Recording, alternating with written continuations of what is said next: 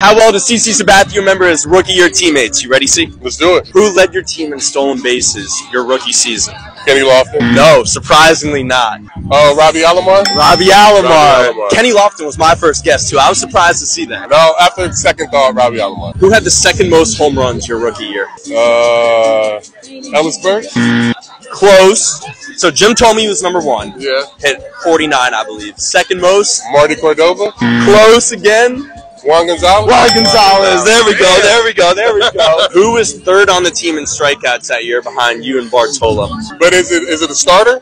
It is a starter. Dave Berber? Dave Berber!